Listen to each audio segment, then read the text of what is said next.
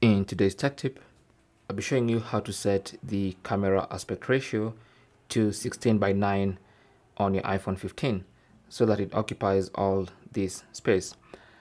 Now, I'm using the iPhone 15 Pro Max, but this works on all the iPhone 15 models. So what you want to do is launch the camera app. It could be the back camera or the front camera, doesn't really matter. And tap on this icon here, this little arrow.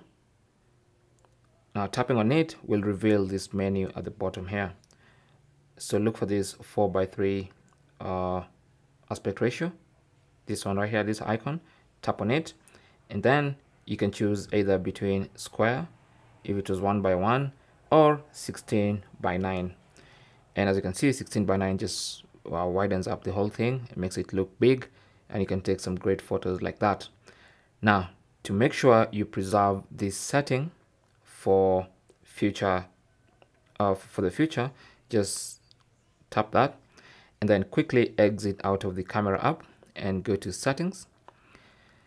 On the main settings page, scroll down to camera, tap on that, and then under camera go to preserve settings, and then you should see the option for creative control, which will preserve the last used filter, aspect ratio, or light setting rather than automatically reset.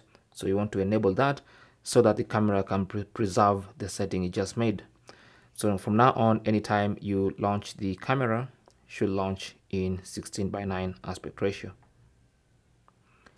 Thanks for watching.